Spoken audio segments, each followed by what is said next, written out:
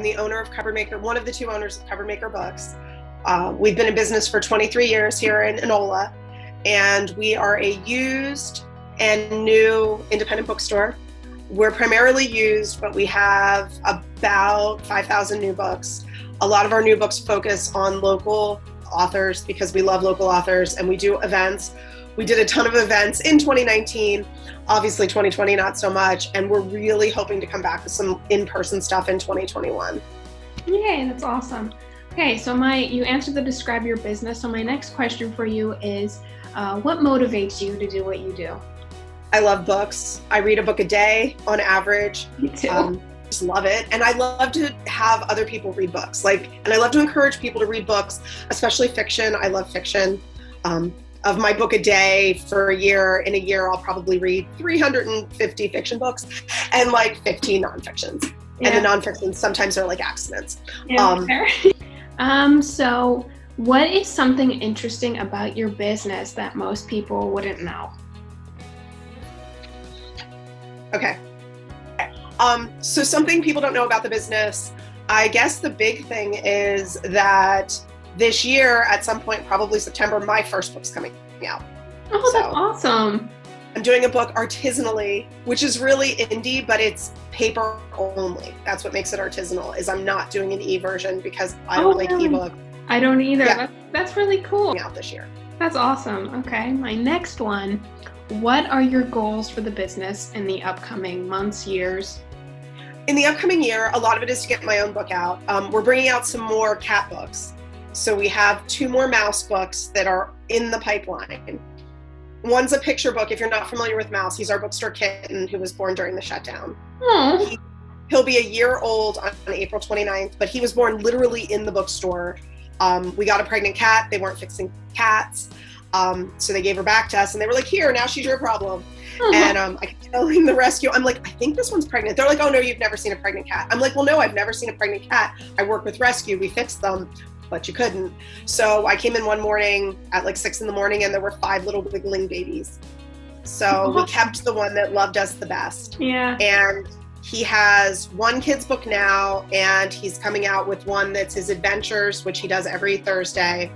Pictures from that. And then one that's a fantasy one, and it's Mouse Chases the Dragon. Oh, so, I love that. Oh, we love our cats. We love our cat books. So okay. It's exciting. In your opinion, why is it important to shop locally? I only shop locally, and I only, for the most part, unless it's an absolute emergency, only shop in person. I don't like Amazon. I have a bookstore. I haven't done Amazon in 4 years. Totally not. Somebody said, even during the pandemic, I'm like, there are other companies. You can order from Walmart or Target or Giant. You don't have to order from Amazon. I think there's even online indie brands now that you can order from. Yeah, so there's no need to do that one. So I think shopping local keeps money in our community, and that's super important to me. Look, I have a cat coming to visit. Oh, not Mouse. This is Zach. He's our newest rescue, so he's only been here about a month. But so that is another thing that if people don't know, if anybody's allergic, we do have cats in the store. Some of them, like Zach, will approach you. Like I have a customer who's afraid, so we just put Zach in jail. We have kitty jail. I'm actually doing the interview in kitty jail. So that's so funny. Because it's where I can be without my mask, because it has a door. Fair. So that's why we're doing this maskless, is I'm in a separate room. So fair. Cute cats. Oh, they're wonderful. Yeah, I would totally get one, except I have a corgi and he is not a cat lover. Yes, that can be a problem if the dog thinks the cat is prey. Yeah. But I always tell people they can come visit cats at the store. We have a lot of people now that are just coming to visit the cats, and we've adopted 168 cats out of the store. Oh, that's awesome. We work with Castaway Critters. So our number 169 is currently in the cage, but his person's been approved, so that'll happen this week. That's awesome. Okay. Tell me something exciting that is happening with your business coming up. Well, we have Bookstore Romance Day coming up. That's not until August 21st. That's amazing. It's our 3rd. So I'm really excited for it. It wasn't my idea. We signed on to it. We think it's great because I love romance. Like, if I read 7 books a week, 5 are romance. Yeah. So like I was so excited about Bridgerton, so excited, and I loved it. So yeah, so we're doing Bookstore Romance Day. That's August 21st.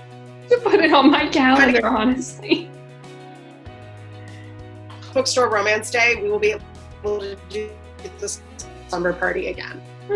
Our first one, we did slumber party. Obviously, we didn't do that last year. Yeah. Obviously. So hopefully we can do a slumber party again. That's so cool.